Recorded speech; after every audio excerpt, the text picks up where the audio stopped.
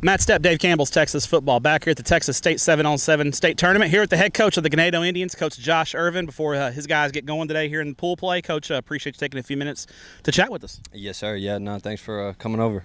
For sure. And Coach, first off, let's address the elephant in the room. A certain magazine is out, and you guys are ranked #1 in the state in the preseason. And I know for you guys, the goal is to be ranked #1 at the end of the season, not at the beginning of the season. But I think that ranking reflects the success you guys had last year and the kind of talent you have coming back. So just overall, your thoughts on that, and how excited is the community for the season to get kicked off? The community, they're very excited right now.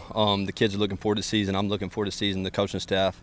But at the end of the day, I mean, it is the preseason ranking. The season hasn't started. Every year is a new year, and it's a new team. We got a lot of kids back, but we just got to play it week by week, see what happens, and we're looking forward to it. Last year you guys Ganado's been good for a while. It's not like you guys haven't been a playoff team and winning playoff games, but last year I think beating Refugio in the regional final kind of really put you guys on that statewide map. Now you guys have more of that target on your back because you kind of took down the big dog in Refugio. That target is on your back now. Is there a different mentality for you and your coaches when talking to your kids and say, hey, now everyone's gunning for us. We got that target on our back. We got to be ready to play every week because we're going to get everyone's best. For sure.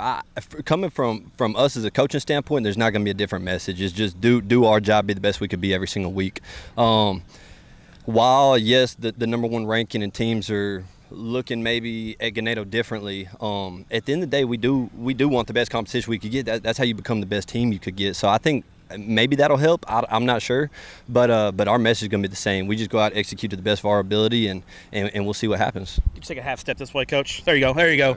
Get that handsome face in the shot there. Now, because you guys had success last year, it was a realignment year. Was it a little tougher finding non-district games for you guys this year? Or were you able to pretty much get a non-district schedule put together? Because you see sometimes at realignment when teams have really good years, coaches are kind of avoiding you, not wanting to make eye contact with you. So how'd that process go? It wasn't bad. It wasn't bad for us. We're located right in the middle of a 3A Division II district, and so we're able to find non-districts from them. And it's going to be really good competition. I think our non-district schedule is the best it's been probably in the past 4 years, so we're excited about that. It's good to play good people in non-district because you want your deficiencies and your warts exposed, right? Because if you get them exposed in November, December, you're airing up basketballs, correct? Exactly. Yes, sir. Yeah. No, we need to see what we need to work on early in the season for district, and then obviously for the playoffs when they come. You guys have been a regular here at the State 7-on-7 tournament. It's been a few years in a row you guys have made it. What do you want to see out of your guys today? What's the experience like playing against some teams from different parts of the state, getting to face different competition? That's my favorite part, is just seeing schools from areas of the state that we don't never see. We read about in the magazine that y'all put out, but I mean, we don't get to see them.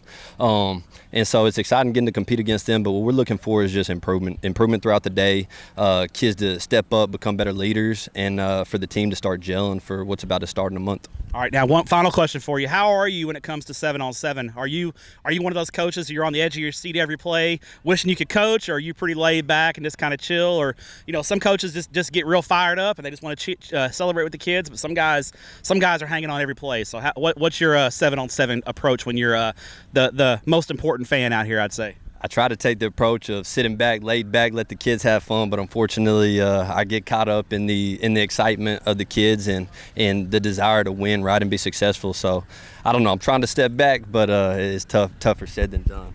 You're a competitor at heart, right? You're a competitor. Your kids, and when the kids are wearing Ganado colors, you want them to win, right? Oh yeah, for sure. Well, Coach, enjoy watching your kids compete today. We appreciate what you do for student athletes in the state of Texas, and good luck in 2024. Yes, sir. Thank y'all for everything y'all do. Thanks, Coach.